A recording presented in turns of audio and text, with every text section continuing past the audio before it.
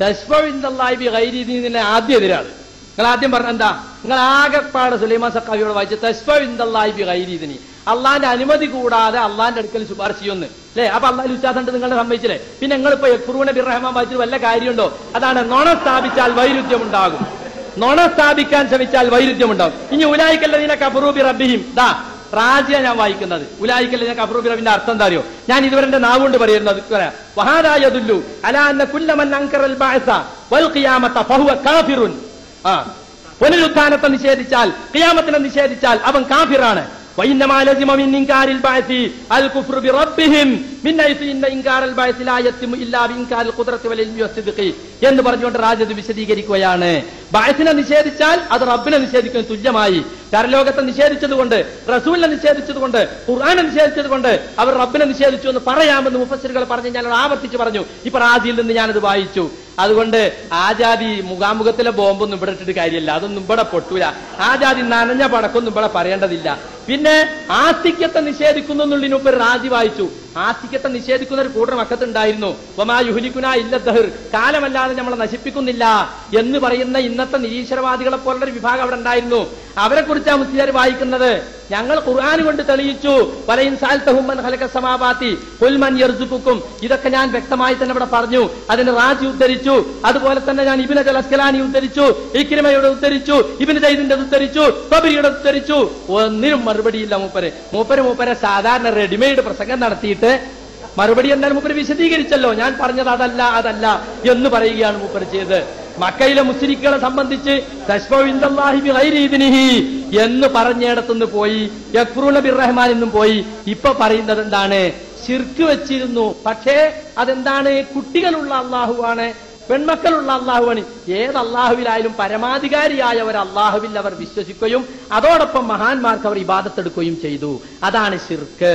നിങ്ങൾ ചെയ്യുന്ന ദുആ ഇബാദത്താണെന്ന് ആയത്ത് കൊണ്ട് ഞാൻ തെളിയിച്ചു. ഉദ്ഉനി അസ്തജിബ് ലക്കും എന്ന ആയത്ത് ഓതിയിട്ട് ഹദീസ് കൊണ്ട് ഞാൻ തെളിയിച്ചു. അദ്ദുആഉ അൽ ഇബാദ. മാത്രമല്ല നിങ്ങൾ ഇവിടെ ഇതുവരെ വാദിച്ച സമദിയ്യത്ത് 10 കൊല്ലാലെ ഈ നുണയും പറഞ്ഞ് നടക്കണേ. സമദിയ്യത്തും പറഞ്ഞിട്ട് മുൻകാവുമ്പോൾ ഇരുന്നപ്പോ തെളിയിക്കാൻ കഴിഞ്ഞോ? കഴിഞ്ഞ ചർച്ചകളിലൊന്നും സമദിയ്യത്ത് കൊണ്ടുവരാൻ ധൈര്യമുണ്ടായിരുന്നില്ല. എന്നാൽ സമദിയ്യത്തിന്റെ ആശാന്മാരെ തന്നെ ഇറക്കാമെന്ന് വിചാരിച്ചു. എന്നിട്ട് തെളിയിക്കാൻ സാധിച്ചോ?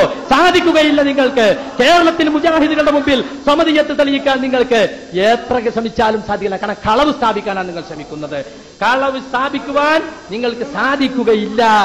കാരണം സമദിയ്യത്ത് നിങ്ങൾ ഈ പറഞ്ഞത് ഈ ഓലപ്പാമ്പുണ്ടല്ലോ, സമദിയ്യത്തിന്റെ ഓലപ്പാമ്പ്, അത് മുഖാമുഖം ഇരിക്കുമ്പോൾ നടക്കുകയില്ല, വാദപ്രതിവാദത്തിൽ നടക്കുകയില്ല. നിങ്ങളെ ചോദ്യങ്ങൾക്ക് ഞങ്ങൾ വ്യക്തമായി മറുപടി പറഞ്ഞിട്ടുണ്ട്. കാരണം മക്കയിലെ മുശ്രിക്കുകൾ ഖുർആൻ പരിചയപ്പെടുത്തി അള്ളാഹിൽ വിശ്വസിച്ചിരുന്നു എന്ന് ഞങ്ങൾ പറഞ്ഞിട്ടില്ല. അള്ളാഹുവിൽ വിശ്വസിച്ചിരുന്നു എന്നാണ് ഞങ്ങൾ പറഞ്ഞത്. ഖുർആൻ പരിചയപ്പെടുത്തേണ്ടി വന്നത് അവർക്ക് അള്ളാഹിനെ കുറിച്ച് യഥാർത്ഥ വിശ്വാസം ഇല്ലാത്തതുകൊണ്ടാണ്. അവർക്കുള്ള വിശ്വാസത്തെ സൂചിപ്പിച്ചുകൊണ്ടാണ് ഖുർആൻ ചോദിക്കുന്നത്. അബില്ലാഹി ശക്കുൻ ഫാത്തിരിസ് സമാവാതി വൽ അർളി. അങ്ങനെയാണ് തക്ബീറല്ലേ ജയിക്കാൻ പറ്റുള്ളൂ, അല്ലാതെ തെളിവ് കൊണ്ട് ജയിക്കാൻ പറ്റുകയില്ല. അബില്ലാഹി ശക്കുൻ ഫാത്തിരിസ് സമാവാതി വൽ അർളി. ആകാശഭൂമികളെ സൃഷ്ടിച്ചതാരാണ്? നിങ്ങളെ സൃഷ്ടിച്ചതാരാണ്? നിങ്ങൾക്ക് ഭക്ഷണം നൽകുന്നതാരാണ്? അതുപോലെ തന്നെ കാര്യങ്ങൾ നിയന്ത്രിക്കുന്നതാരാണ്? പരമാധികാരമാർക്കാണ് എന്നൊക്കെ ചോദിച്ചാൽ അള്ളാഹുവാണെന്ന് അവർ പറയും. അതോടൊപ്പം അവർ അവിടെ ഉണ്ടായിരുന്ന ഇബ്രാഹിം നബിയെയും ഇസ്മായിൽ നബിയെയും വിളിച്ചു പ്രാർത്ഥിച്ചിരുന്നു. നിങ്ങൾക്ക് ലാ ഇലാഹ ഇല്ലല്ലാഹ് പറയാൻ അവകാശമില്ല, നിങ്ങൾ ബഹുദൈവ വിശ്വാസമാണ് പ്രചരിപ്പിക്കുന്നത്, തൗഹീദ് നോമനെ പേരിട്ട് നിങ്ങൾ ശിർക്കാണ് പ്രചരിപ്പിക്കുന്നത്. അത് നിങ്ങൾക്ക് സാധാരണക്കാരെ യാക്കോബിന് മുമ്പിൽ നിർത്തി പ്രകോപനമുണ്ടാക്കി പ്രസംഗിക്കാൻ സാധിക്കും. പക്ഷെ പണ്ഡിതന്മാരുടെ മുമ്പിൽ മുഖാമുഖം ഇരിക്കുമ്പോൾ അത് നടക്കുകയില്ല. മുഹമ്മദ് നബി സല്ലല്ലാഹു അലൈഹി വസല്ലം പരിചയപ്പെടുത്തിയ അള്ളാഹുവിനെ കുറിച്ച് അവർ വിശ്വസിച്ചാൽ അവർ മുഅ്മിനായില്ലേ? അതവരായിട്ടില്ലല്ലോ. അതേസമയം അവർക്ക് അള്ളാഹുവിൽ വിശ്വാസം ഉണ്ടായിരുന്നു, പരമാധികാരിയ. അതിനാണ് ഞാൻ ആയത്തോതിയത്. വമാ യുഅ്മിനു അക്തറുഹും ബില്ലാഹി ഇല്ലാ വഹും മുശ്രികൂൻ. അവർ അള്ളാഹുവിൽ വിശ്വസിക്കുന്നത് അള്ളാഹുവിൽ പങ്കുവെച്ചുകൊണ്ടാണ്. അവ പങ്കു ചേർത്തുകൊണ്ട് അവർ വിശ്വസിച്ചിരുന്നു. വദാനമിൻ ഈമാനിഹിം, അത് ഈമാനിൽപ്പെട്ടതാണ് എന്ന് ഇക്രിമ പറഞ്ഞ് ഞാൻ ഉദ്ധരിച്ചു, ഇബ്നു സൈദ് പറഞ്ഞ് ഉദ്ധരിച്ചു. ഞാൻ പറയുന്നത് തടസ്സപ്പെടുത്തിയിട്ട് കാര്യമില്ല. ഈ സത്യം ഇത് കേൾക്കുന്ന ആളുകൾക്കൊക്കെ അറിയും.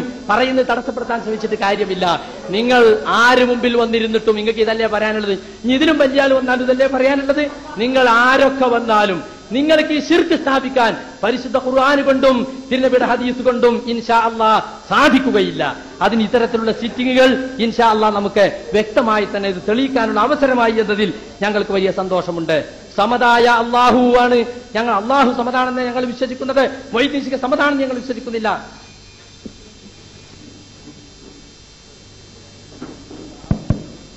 അസ്സലാമു അലൈക്കും. ഇനി 1:35 ഇപ്പൊ പിരിയണത്. 2:35 നമുക്ക് കൃത്യമായി തുടങ്ങാന്നുള്ള അഭിപ്രായം. എന്താ അഭിപ്രായത്തിലുണ്ട്? 2:30 ഒരു 5 മിനിറ്റ്.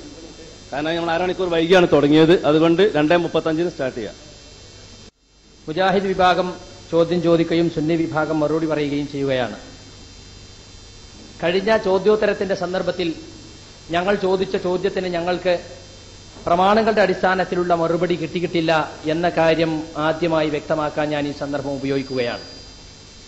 കാരണം വിഷയം അവതരിപ്പിച്ച നമ്മുടെ സഹോദരൻ കാര്യമായും ഊന്നി നിന്നത് സ്വമതീയത്തിലായിരുന്നു.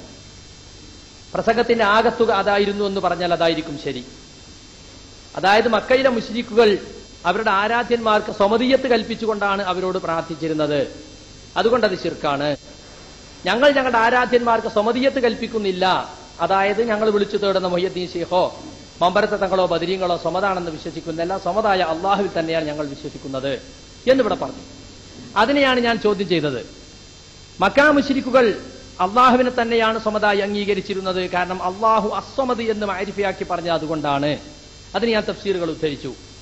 മാത്രമല്ല അത് മഅലൂമല്ലിൽ അറബ് വലി അക്സരിൽ ഖൽഖി, അറബികൾക്കും സൃഷ്ടികളിൽ അധികം ആളുകൾക്കും അത് അറിയുന്നതായിരുന്നു എന്ന തഫ്സീറുകളും ഞാൻ ഇവിടെ വായിച്ചു.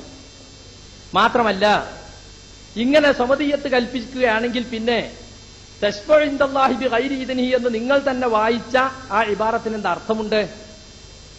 ആരാണ് ശഫാഅത്ത് ചെയ്യുക? സ്വന്തമായി കഴിവില്ലാത്തവൻ തന്നെക്കാൾ വലിയവരിൽ നിന്ന് അത് നേടിക്കൊടുക്കാൻ വേണ്ടി ആ ശുപാർശ നടത്തുക. അപ്പോൾ അവർക്കത് വിശ്വാസമുണ്ടായിരുന്നില്ല. അവർ അവരെ ആരാധ്യന്മാർക്ക് സ്വമതീയത്ത് കൽപ്പിച്ചിരുന്നില്ല എന്ന് വ്യക്തമായി തെളിഞ്ഞിരിക്കുകയാണ്. മാത്രമല്ല അവരെ ബിംബങ്ങൾ ഒരിക്കലും തന്നെ ഉപകാരമോ ഉപദ്രവമോ യാതൊരു ഉപകാരമോ ഉപദ്രവമോ ചെയ്യുകയില്ല എന്ന് അവർ സമ്മതിച്ചിരുന്നു എന്ന റാജിയുടെ ഇബാറത്തും ഞാനതിന് തെളിവായിട്ട് ഇവിടെ ഉദ്ധരിക്കുകയുണ്ടായി. അപ്പൊ പൂർവ്വകാല മുഫസ്സിറുകളൊക്കെ മക്കാ മുശ്രിക്കുകളുടെ വിശ്വാസത്തെക്കുറിച്ച് പറഞ്ഞിട്ടുള്ള വിശ്വാസം ഞങ്ങൾ പറഞ്ഞതാണ്. അതായത് അള്ളാഹുവിൽ അവർക്ക് വിശ്വാസമുണ്ട്. പക്ഷേ മുഹമ്മദ് മുസ്തഫ സല്ലല്ലാഹു അലൈഹി വസല്ലം പറഞ്ഞതുപോലെയുള്ള വിശദമായ അർത്ഥത്തിൽ അവർ വിശ്വസിച്ചിട്ടില്ല. അങ്ങനെ വിശ്വസിച്ച് അവർ മുസ്ലിങ്ങളാകുമായിരുന്നു. അതേസമയം ആരാണ് ആകാശഭൂമികളെ സൃഷ്ടിച്ചെന്ന് ചോദിച്ചാൽ അള്ളാഹു ആണെന്ന് പറയും. നിങ്ങളെ സൃഷ്ടിച്ച ആരാണെന്ന് ചോദിച്ചാൽ അള്ളാഹു ആണെന്ന് പറയും. അതുപോലെ തന്നെ മഴ വർഷിപ്പിക്കുന്ന ആരാണെന്ന് ചോദിച്ചാൽ അള്ളാഹു ആണെന്ന് പറയും. ഭക്ഷണം നൽകുന്ന ആരാണെന്ന് ചോദിച്ചാൽ അള്ളാഹു ആണെന്ന് പറയും. കാര്യങ്ങൾ നിയന്ത്രിക്കുന്ന ആരാണെന്ന് ചോദിച്ചാൽ അള്ളാഹു ആണെന്ന് പറയും. അത് പറയുക മാത്രമല്ല യുഖിറൂന യഅതഖിദൂന അതുപോലെ തന്നെ യഅതരിഫൂന എന്നിങ്ങനെ മുഫസ്സിറുകൾ അതിനെക്കുറിച്ച് വിവരിച്ചതും ചില ഉദാഹരണങ്ങളിലൂടെ ഞാൻ പറയുകയുണ്ടായി. പിന്നെ സൂറത്ത് യൂസുഫിലെ 106-ാമത്തെ ആയത്ത് ഞാൻ ഓതി. വമാ യുഅ്മിനു അക്സറുഹും ബില്ലാഹി ഇല്ലാ വഹും മുശ്രികൂൻ. അള്ളാഹുവിൽ പങ്കു ചേർക്കുന്നവരായിക്കൊണ്ടാണ് അവർ അള്ളാഹുവിൽ വിശ്വസിക്കുന്നത്. അത് വക്കാന മിൻ ഈമാനിഹിം എന്നത് ഇബ്നു സയ്യിദിൽ നിന്നും ഇക്രിമയിൽ നിന്നുമൊക്കെ ഞാൻ ഇവിടെ തൊബരിയിൽ നിന്നും റാസിയിൽ നിന്നും ഫത്തുൽ ബാനൊക്കെ വായിച്ചു. അതുകൊണ്ട് എന്റെ ആദ്യത്തെ ചോദ്യം ഞാൻ ഒന്നുകൂടി ആവർത്തിക്കുകയാണ്. ഞങ്ങളുടെ ചോദ്യത്തിന് പ്രമാണങ്ങളുടെ അടിസ്ഥാനത്തിൽ മറുപടി കിട്ടേണ്ടതുണ്ട്. അള്ളാഹുവിന്റെ എല്ലാ ഗുണങ്ങളിലും അവനോട് കടപിടിക്കുന്ന ഒരു തുല്യശക്തി വേറെയുണ്ടെന്ന് ഖുർആൻ അവതരിക്കുന്ന കാലത്തുള്ള മക്കാ മുശ്രിക്കുകൾ വിശ്വസിച്ചിരുന്നതായി ഖുർആൻ കൊണ്ടും ഹദീസ് കൊണ്ടും തെളിയിക്കണം. അങ്ങനെ തെളിയിക്കാമോ എന്നതാണ് ഒന്നാമത്തെ ചോദ്യം. രണ്ടാമത്തെ ചോദ്യം ഞങ്ങളുടെ വിഷയാവതരണത്തിൽ പറഞ്ഞൊരു ചോദ്യമാണ്. അതായത് ഇവിടെ പറഞ്ഞു പ്രാർത്ഥന, കക്കൂസ് പോകുമ്പോഴുള്ള പ്രാർത്ഥന, പുറത്തുവരുമ്പോഴുള്ള പ്രാർത്ഥന, അങ്ങനെ പല പ്രാർത്ഥനകളുണ്ട് എന്ന് പറഞ്ഞു. അതെല്ലാം ഇബാദത്താകുന്ന പ്രാർത്ഥനയാണ്. അത് അള്ളാഹുവിനോട് മാത്രമേ പാടുള്ളൂ എന്ന് ഞങ്ങൾക്കും അറിയാം, ഞങ്ങൾ അംഗീകരിക്കുന്നുണ്ട്. അപ്പൊ ഇബാദത്തല്ലാത്തൊരു പ്രാർത്ഥന ഉണ്ട് എന്നാ. പ്രാർത്ഥന രണ്ട് വിധന്റെ ഇബാദത്താണ് അല്ലാത്തത്. ശരി, അങ്ങനെയാണെങ്കിൽ ഇബാദത്തല്ലാത്ത ഒരു പ്രാർത്ഥന അള്ളാഹുവിന്റെ റസൂല് അള്ളാഹു അല്ലാത്തവരോട് നടത്തിയിട്ടുണ്ടോ? അതിനൊരു ഉദാഹരണം തെളിവ് സഹിതം. അങ്ങനെ എന്താണ് ഇതിന്റെ തെളിവ്? എന്താണ്? റസൂൽ സ്വല്ലല്ലാഹു അലൈഹി വസല്ലമയോ മറ്റ് അമ്പിയാക്കളോ ഇബാദത്തല്ലാത്ത ദുആ അല്ലാഹു അല്ലാത്തവരോട് നടത്തിയതിന് ഉദാഹരണം പറയണം. അതാണ് ഞങ്ങളുടെ രണ്ടാമത്തെ ചോദ്യം. മൂന്നാമത്തെ ചോദ്യം, ഇവിടെ ഇപ്പൊ തർക്കത്തിലിരിക്കുന്ന വിഷയം പ്രാർത്ഥനയുമായി ബന്ധപ്പെട്ടതാണല്ലോ. പ്രാർത്ഥനയുടെ പര്യായമായ സഹായം തേട്ടം. അതുകൊണ്ട് ഞങ്ങൾ ചോദിക്കുകയാണ്, നബിയുടെ ജീവിതകാലത്ത് സഹാബികൾ പലരും നബിയിൽ നിന്ന് അകന്നു നിന്ന സന്ദർഭങ്ങൾ ഉണ്ടായിട്ടുണ്ട്. ഇവിടെ സദസ്സിലില്ലാതെ അല്പം അങ്ങോട്ടും ഇങ്ങോട്ടൊക്കെ യാത്ര പോയിട്ടും മറ്റുമൊക്കെ. അത്തരം സന്ദർഭത്തിലൊക്കെ നബി സല്ലല്ലാഹു അലൈഹി വസല്ലമയോട് ചോദിച്ചറിയേണ്ട പല പ്രശ്നങ്ങളും അവർക്കുണ്ടായിരുന്നു. പല മസലകളെ പറ്റിയും പല സംഗതികളെ പറ്റിയൊക്കെ. അങ്ങനെ വല്ല പ്രശ്നത്തിലും നബിയുടെ ജീവിതകാലത്ത് സഹാബികൾ ആരെങ്കിലും നബിയുടെ അസാന്നിധ്യത്തിൽ വെച്ച് നബിയെ വിളിച്ച് സഹായം തേടിയതായി നിങ്ങൾക്ക് സഹീഹായ ഹദീസ് കൊണ്ട് തെളിയിക്കാൻ സാധിക്കുമോ? ഈ മൂന്ന് ചോദ്യങ്ങളാണ് ഞങ്ങൾക്ക് പറയാനുള്ളത്. മൂന്നാമത്തെ ചോദ്യം ഞാൻ ഒന്നുകൂടി വിശദീകരിക്കാം. ഇവിടെ ഞങ്ങൾ നടത്തുന്നത് ഒരിക്കലും ഇബാദത്തായ ദുആയല്ല. എങ്കിൽ നബി സല്ലല്ലാഹു അലൈഹി വസല്ലമയുടെ സഹാബികൾ അതിന് മാതൃക കാണിച്ചിട്ടുണ്ടാവണമല്ലോ. അങ്ങനെ നബി